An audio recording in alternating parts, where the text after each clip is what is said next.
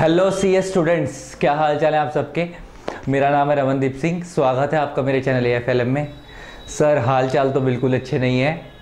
कल पेपर है, एग्जीक्यूटिव वालों का भी, प्रोफेशनल वालों का भी, और टेंशन है सर बहुत ज़्यादा है। सर सब कुछ दिमाग से उड़ चुका है। कईयों की तो भूख भूख मर गई होगी। जैसे मेरे टाइम पे क्या होता था, व्हेन आई वाज स्टूडेंट, तो मेरे साथ CS में क्या होता था कि जैसे जैसे पेपर पास आने लगता था, अगले पेपर होता था, उससे एक रात पहले भूख लगनी बंद हो जाती थी। हर बंदे का अलग अलग सिस्टम होता है। कईयों को पेपर से पहले भूख लगनी बंद हो जाती है, खाना खाने की इच्छा नहीं करती। कईयों की भूख बढ़ जाती है, वो लोग ज़्यादा खाते हैं पहले से। खैर, जिसको जैसा हो रहा है वो वैसा तो मैनेज करना पड़ेगा। हालांकि जिन ज़्यादा खा रहे हैं उनको तो कोई परेशानी नहीं है। जो कम खाने वाले हैं भाई, कैसे ना कैसे कुछ ना कुछ हल्का बहुत खा के पेपर देने आ रहा है, पता चले पेपर में बेहोश हो जाओ। आप बाकी पेपर की अच्छे से तैयारी करो, सब अच्छा होगा। अभी ऐसा फील हो रहा होगा सब भूल गए, लेकिन ऐसा कुछ नहीं है। पेपर में सब रिकॉल हो जाएगा, सब कुछ याद आ जाएगा। कुछ बेसिक बातें हैं पेपर के अंदर। पहली बात, कुछ भी छोड़ के मत आना। 100 मार्क्स का पूरा पेपर, पूरा का पूरा अटेम्प्ट करना।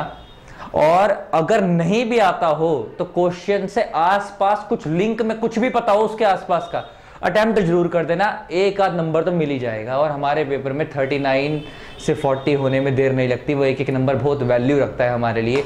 और किसी के अगर 59 और होंगे तो हो सकता है वो 60 बन जाए, एग्जाम्शन बन जाए।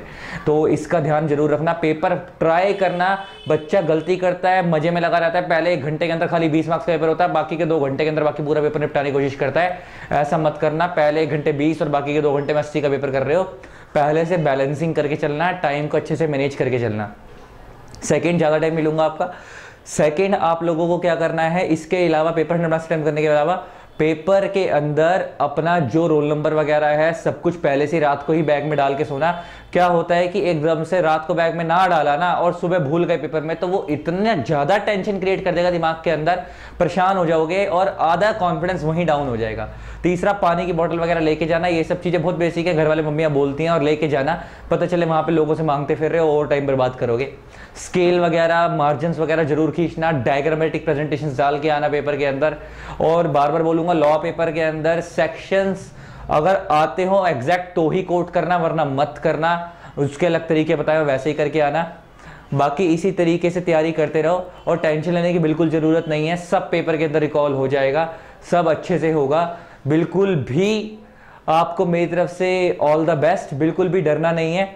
अभी कईयों को ऐसा लग रहा होगा अटेम्प्ट छोड़ दे, अटेम्प्ट बिल्कुल नहीं छोड़ के आना, सब करके आना, सब पॉजिटिव होगा। मतलब, और जाने से पहले किसी गुरुद्वारे में, मंदिर में वगैरह मत्था टेक के जाना जिसको मानते हो, और घर वालों के पैर वैर छू के जाना। थोड़ा सा ब्लेसिंग की बहुत जरूरत पड़ती है और फ़र्क पड़ता है।